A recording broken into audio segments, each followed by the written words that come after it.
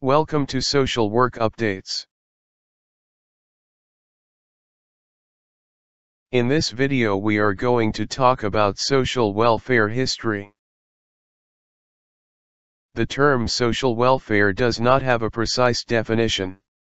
Currently, social welfare refers to a wide range of activities and services by volunteers, non-profit organizations, and governmental agencies providing help to needy persons unable to care for themselves, activities and resources designed to enhance or promote the well-being of individuals, families, and the larger society, and efforts to eliminate or reduce the incidence of social problems.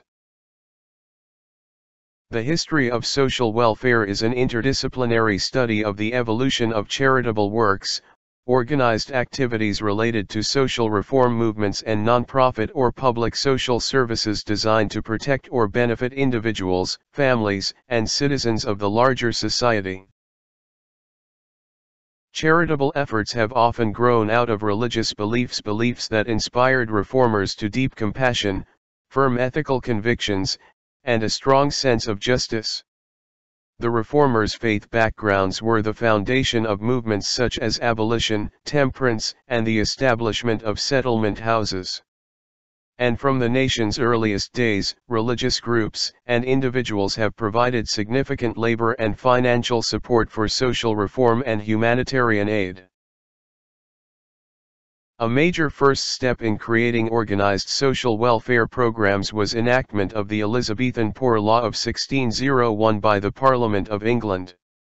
It authorized government provision for the poor residing in local parishes and established a system of obligatory financing outside the church.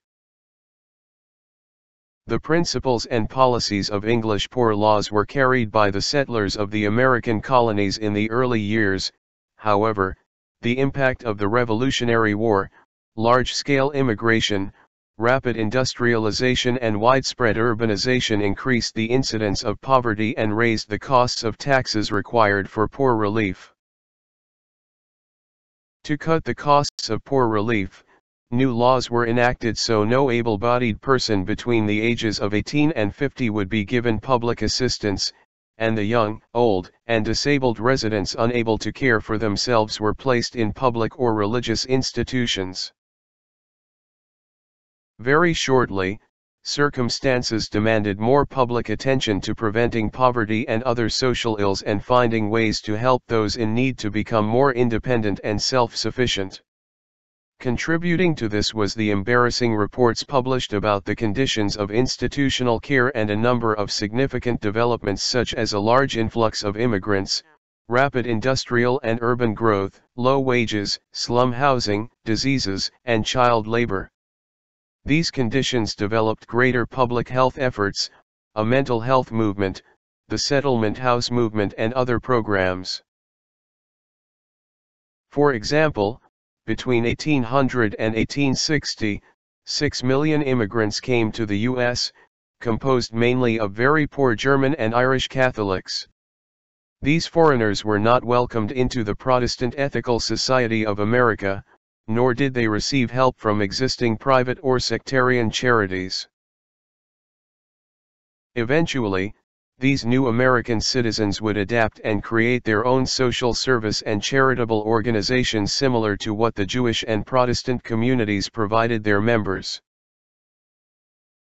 A final step in the evolution of modern social welfare history was determined by the impact of the Great Depression, the New Deal, enactment of the Social Security Act and the domestic programs known as the Great Society.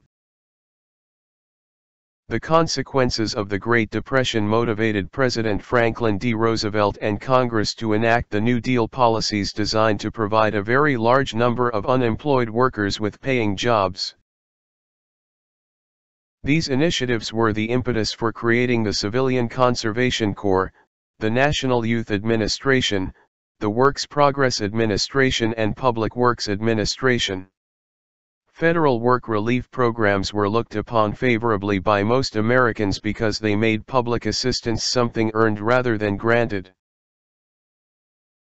On August 15, 1935, enactment of the Social Security Act established a national system of old age insurance for retired workers, benefits for victims of industrial accidents, unemployment insurance, aid for dependent mothers and children, the blind and the physically handicapped. The Great Society was a set of domestic programs launched during the term of President Lyndon B. Johnson in 1964-65. The main goal was the elimination of poverty and racial injustice. During this period, new major spending programs were launched that addressed education, medical care, urban problems, rural poverty, and transportation. Social welfare history describes the changes in helping activities and services initiated in the United States to combat a variety of social ills of complex origins. While poverty and public assistance play large roles in this narrative, they are not the entire story. Social welfare history reflects the lives of people living, being educated, working, and voting in the nation. The efforts of individuals, religious groups, non-profit organizations, and governments recounted in this history have strengthened the fabric of American society and improved the quality of life for many who live within our borders. And that's it, thanks for watching. For more social work updates, please watch and like the video, hit the bell and subscribe to my YouTube channel.